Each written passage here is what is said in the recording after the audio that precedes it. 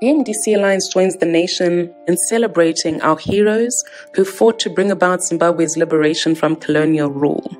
We also commemorate our defense forces. It's been 40 years since the Zimbabwe Defense Forces came into being. This year's commemoration of service presents an opportunity to reflect on the history and direction of our nation, as well as of our defense forces. Now, there would be no independent Zimbabwe were it not for Zipra and Zanla, whose liberation war feats helped force the uncooperative colonial Rhodesian government to the 1979 independence talks at Lancaster House. We owe a great debt to the two liberation armies.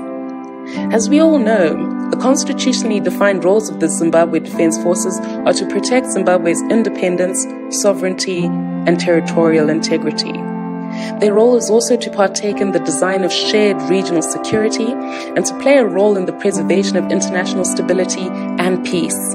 They are also to offer military assistance to the civilian authority in times of need.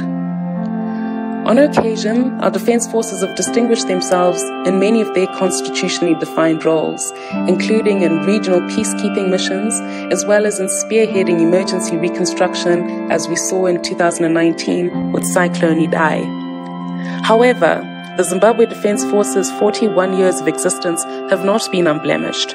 We note with particular sadness the arbitrary military killings on the 1st of August 2018 and in January 2019, for which there's been no accountability.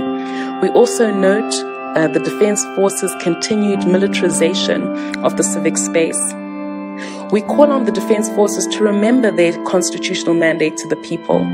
We ask that they act in a manner that's professional, respects the dignity of all Zimbabweans, and serves our collective interests. Under an MDC Alliance government, weapons and arms of war will never be deployed to support a political party's partisan interests or impede the people's rights in terms of the Constitution. So perhaps the most significant commemoration we can give to our defense forces on this day is to collectively call for the improvement of their conditions of service, particularly those of the rank-and-file soldiers. We also plead with each and every member of the army and defense forces to remember that the people of Zimbabwe are not their enemies. Instead, we ask that they work to protect the people instead of fighting them. Happy Heroes Day, Happy Defense Forces Day, Zimbabwe.